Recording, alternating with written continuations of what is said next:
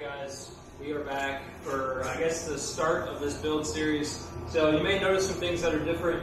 First of all, I was able to get new tires. So I picked these up used from a buddy of mine. I got 5 of these, I guess, Jeep. I think they came off a Cherokee Jeep wheels, and 5 Goodyear Wranglers for 300 bucks. So they're in pretty good shape. They've got about 50% tread left, I'd say, so they should last me another 10 or 15, maybe 20,000 miles.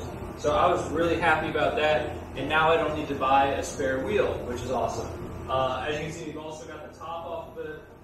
I've got a bunch of boring stuff, like the lights are working now. We just got done bleeding the brakes. The clutch has new fluid in it. Got to do some other boring stuff, but today we have a ton of exciting things. So if you'll come over here, first and foremost, we've got a Schmitty-built front bumper. I think this is like called the classic style front bumper or something for the YJ. We have got the spare tire carrier. This is from Rugged Ridge. This was super cheap. I think it was like 60 bucks or something like that. We are going to be adding a cable lockout kit, so I'll be able to control whether the drive shaft spins or not with the cable instead of that vacuum system that's not working.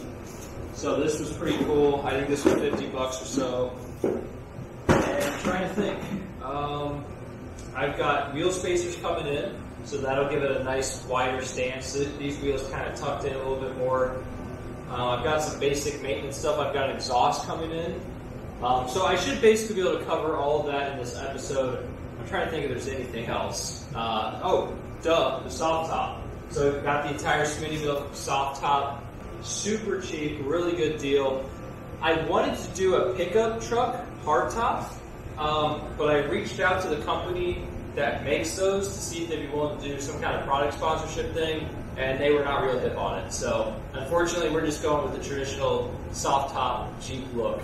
But without further ado, let's start bolting this stuff on. All right, so we've got a bucket of bolts. We've got what looks like a tire carrier. It's like 3 places where you can put a bolt on the top, and 2 where you can put it on the bottom. A little off. It's almost like it needs to be bent a little bit more. Okay.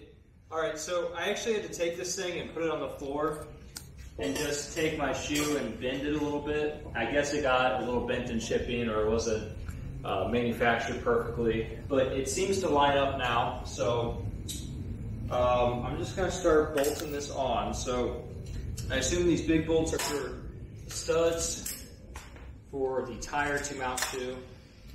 So we're gonna go ahead and put those on in fast motion here.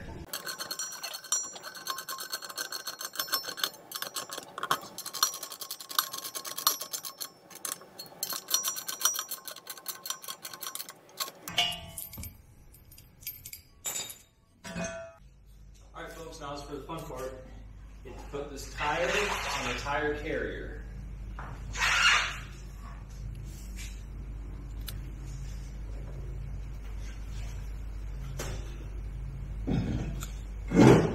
Look at that, fits up nicely.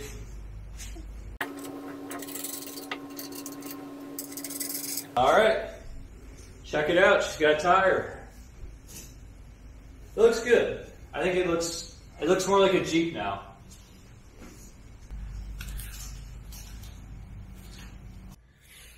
Alright folks, now we're putting on the soft top. Hopefully it's not too bad. We'll let you know if there's any surprises.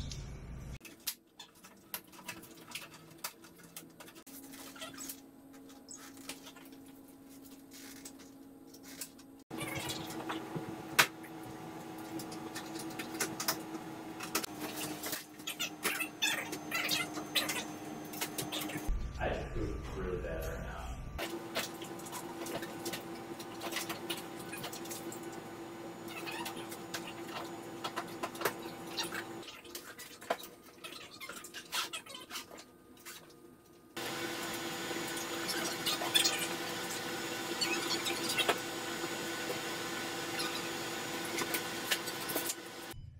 All right, folks, I also got the bumper on too. I did that off camera just because I'm running out of space on this memory card. There's going to be a lot of fast forwarded footage of this video, I'm sure, but take a look at this. I think this looks fantastic. I went with the real, just simple, minimalist type bumper. To me, I'll get a little closer look for you. I've got my winch plate on top of it. There's no winch on it. But to me, this bumper looks like it belongs on this Jeep. And the silver hooks, I usually would probably do those in red, but that with those wheels, I think that looks really nice. The big reason I got this bumper is so I could flat tow this Jeep behind that blue Jeep you saw in the first video, which actually, it's my girlfriend's Jeep. Obviously, I have concerns of this possibly breaking down, so I want to have a backup plan in case that ever happens. I really have no fear in the world about flat towing with this bumper now. I think this will look perfect, and I just like it, man. It looks aesthetic. All right. I also got these really sick wheel spacers.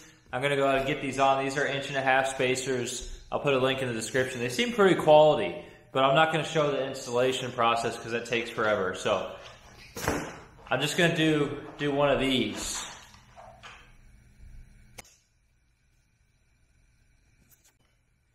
All right, I'm also gonna go ahead and stick the winch back on there, and same thing as the wheels. Not really exciting to watch me install this, so. That was a job. I was not expecting all that fabrication work.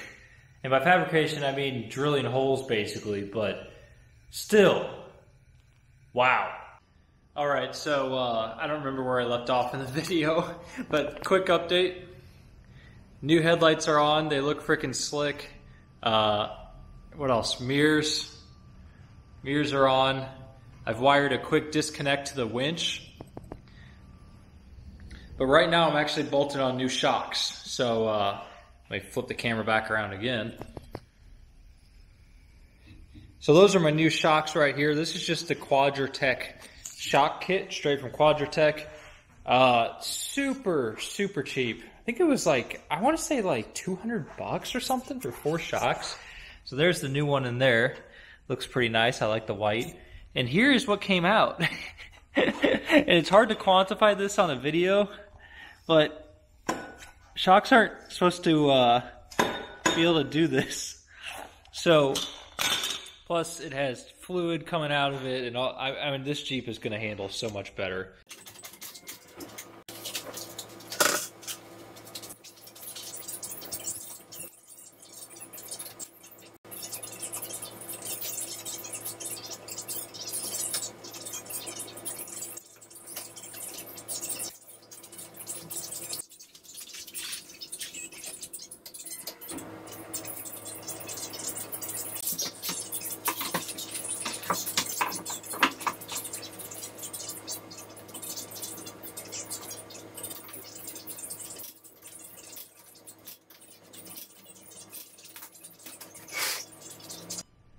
All right, lads. Well, I can't believe it, but phase 1 of the build is complete. I'm gonna do a little montage here. We're gonna be outside. I think I'm even gonna get some rolling shots, but just real quick, some of the things I did that were not captured on camera, because I know we jumped around a lot here. And I may have mentioned some of these. New body bushings, changed all the fluids. I had to change the shift boot and some other stuff in there. Took the track bar off. That's kind of a controversial thing. It should still handle fine without the track bar, and it's less bindy and there's a lot less rough ride.